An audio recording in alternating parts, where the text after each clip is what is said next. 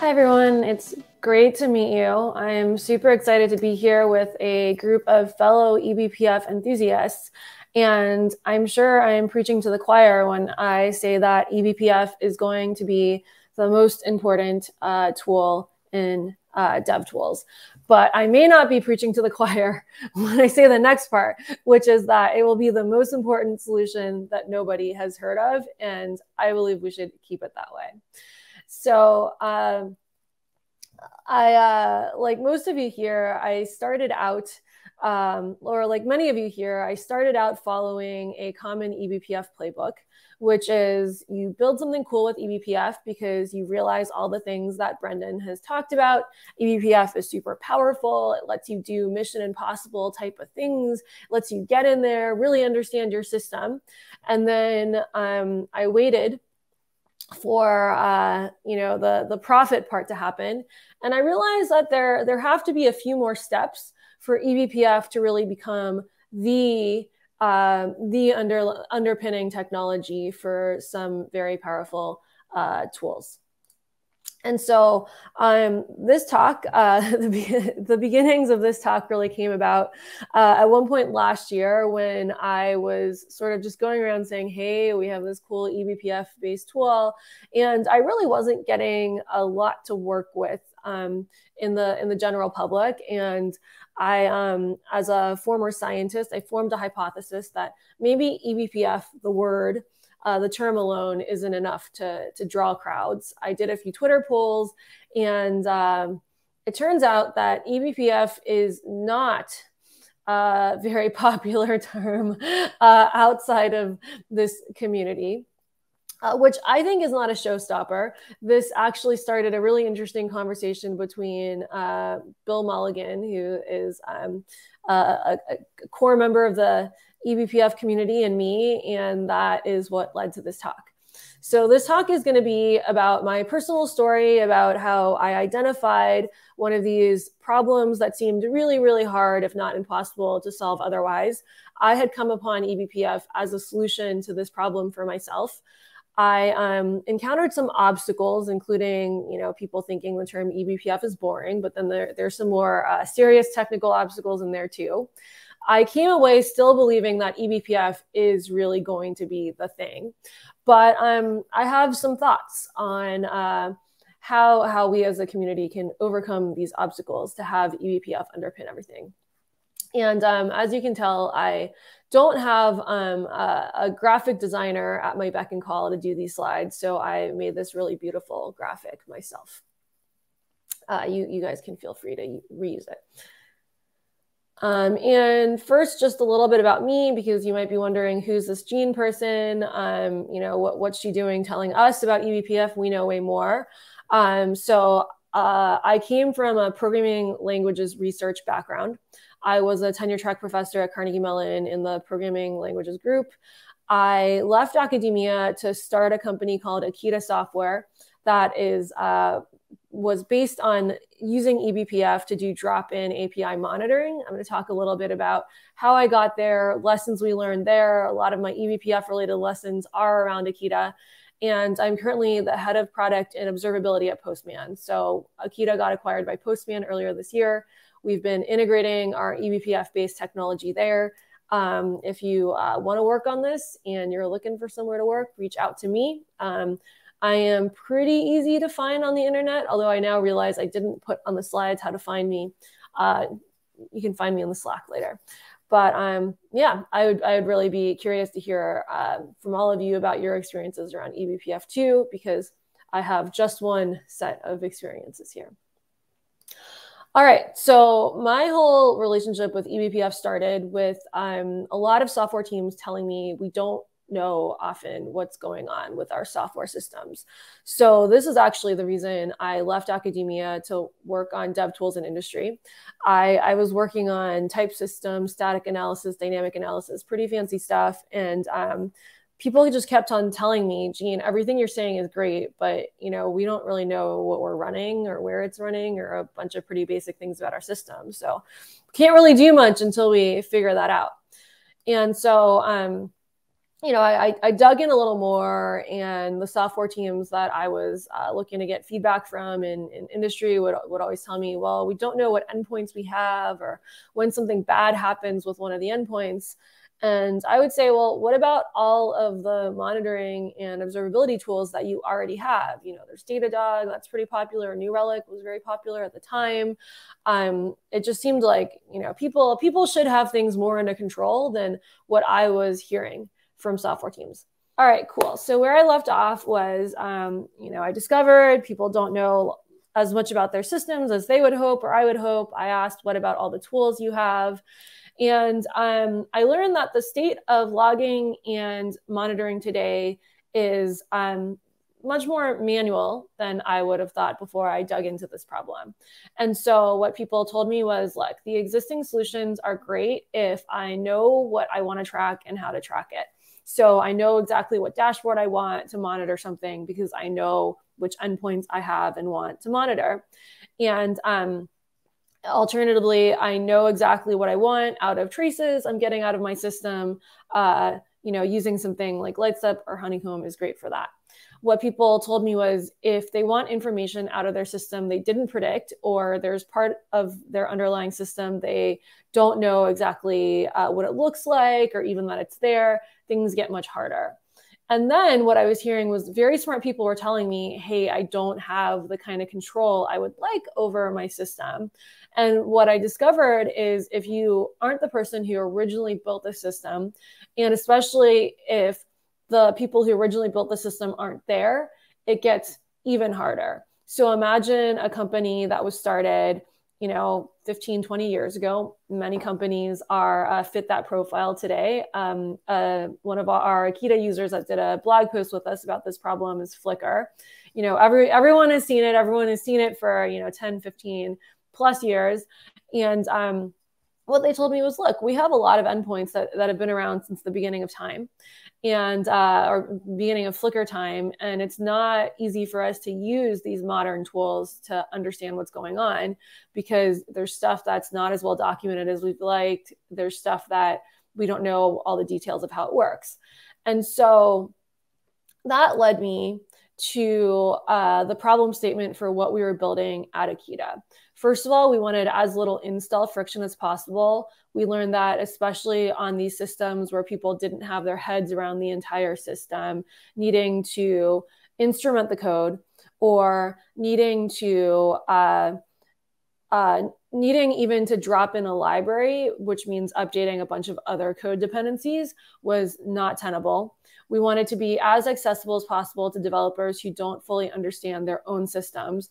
So especially with the increased churn in the software industry, the rise of junior teams, and just the general aging of the software industry, or I guess the maturation of the software industry, there's there's just a lot more barrier to entry for people understanding their own systems. And we wanted to introduce as few new concepts as possible, because what we saw was developers who are working to ship and maintain on systems that they don't completely understand, they're often overloaded in other ways too. And this is how we came upon eBPF. It's very powerful. Everything Brendan said, you get all kind of information at system and networking levels. It's versatile. You have applications and performance, security, and more. Brendan gave a great talk. I won't repeat it. And also, I just want to point out, using eBPF made a lot of sense for us. You never look dumb by using eBPF. If Datadog, F5, VMware, Cloudflare, they're all rolling out their eBPF offerings. There's buzz for a reason. It's a very useful, powerful software. So we just thought, hey, this is super cool. eBPF solves all of our problems, we think. Let's go with it. And then we rolled out V0 of our solution, and we learned some things. So the initial feedback, so what we did was we rolled out a solution that used eBPF to watch all of the API traffic of a system. Then we showed users, here's all of the API traffic that you've seen. And they said, look, guys, we came to you to be less overwhelmed, not more overwhelmed. And our first response was, wait a minute, you said you wanted to understand everything about your system. You didn't understand it. And they were like, yeah, maybe there's a reason. we didn't try to understand the whole thing. And so the first piece of feedback we got when we started using eBPF was, what's all this data? And so one thing we learned is if you're using another solution, like if you're using Honeycomb, which requires you to instrument your endpoints and then it shows you which endpoints you instrumented, it's very hard to get overwhelmed because what you get is what you put in. And so people can't easily get themselves to a place where just way too much data is being thrown at them. What we found was when we started using eBPF to show people everything that was going on, this quickly became overwhelming because people were like, oh my gosh, I have 10,000 endpoints in my system I didn't know about. Maybe I should just turn this off and not know about it again. So they told us, you know, we came to you to have an easier life. We don't want to see more information about our systems that we don't have time to make sense of. And so we learned one danger of, you know, this power of seeing everything about your system is if people don't know what to do with it, they would rather not know. And then the other big piece of feedback was a lot of our users who actually showed up before we started really using this word eBPF all over the place said, it doesn't sound like eBPF is for me. And so there was a period of time when we realized, oh, wow, this eBPF technology we're using, it's very hot. Lots of other people are excited about it.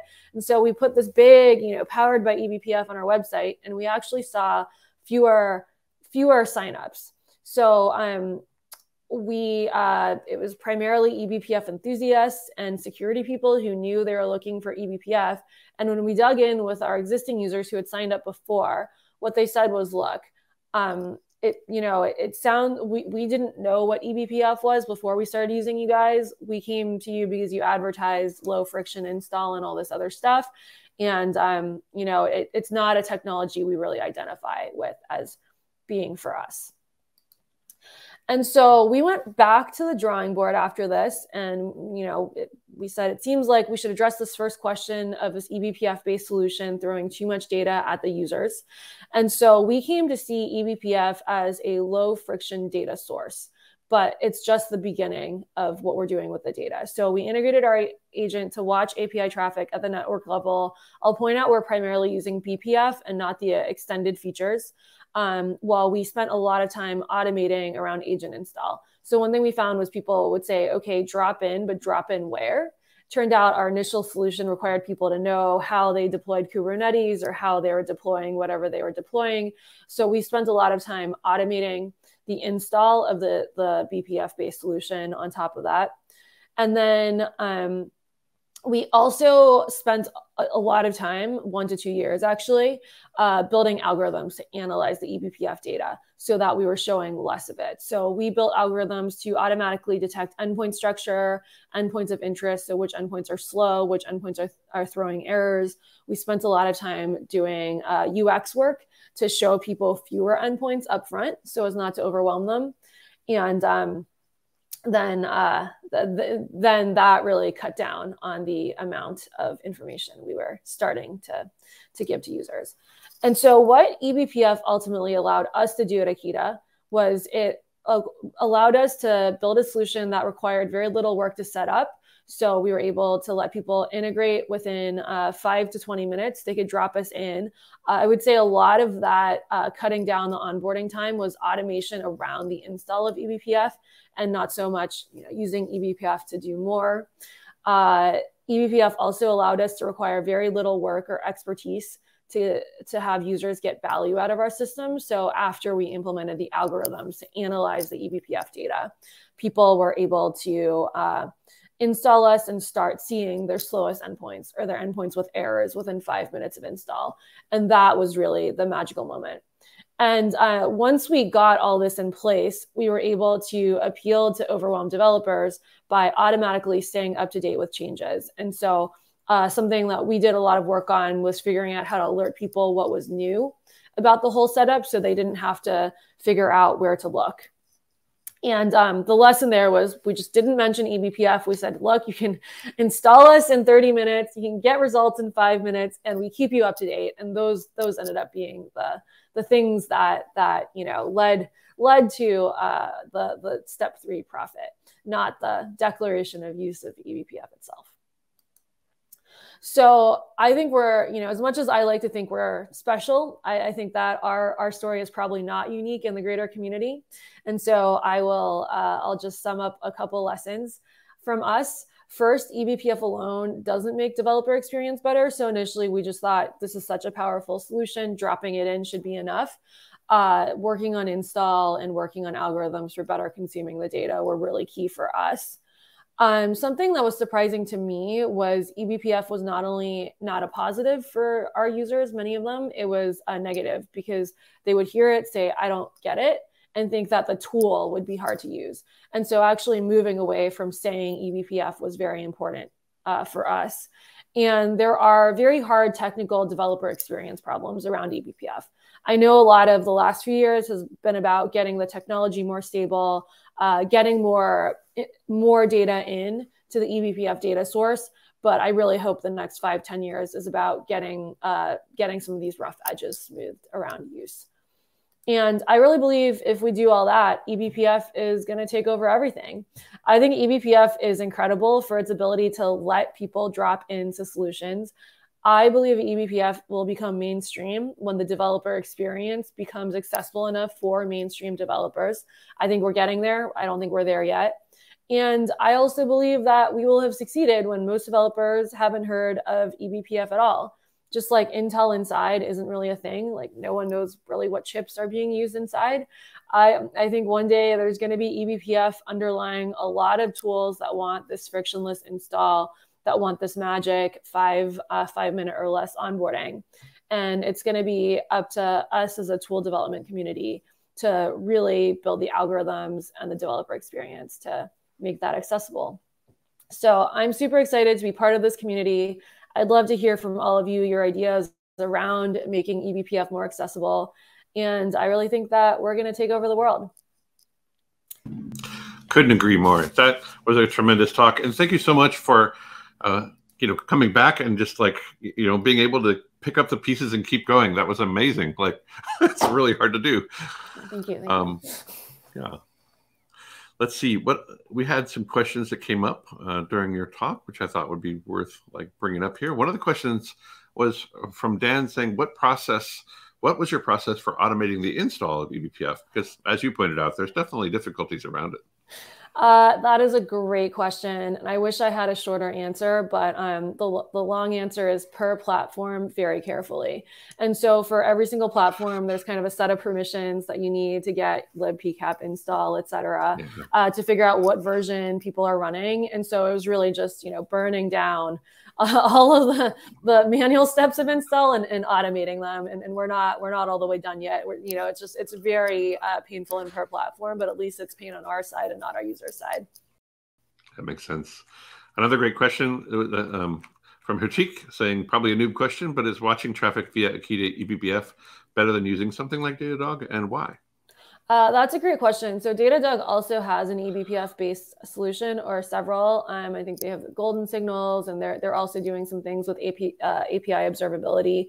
I would say, watching traffic is watching traffic. For Akita's marketing, I always said we're not the only eBPF-based solution, but we've put the most time into automatically analyzing the traffic that we see to make life easier for you. And so I think that eventually the differentiator isn't going to be in eBPF itself, but how different tools are using that data to make life easier for you.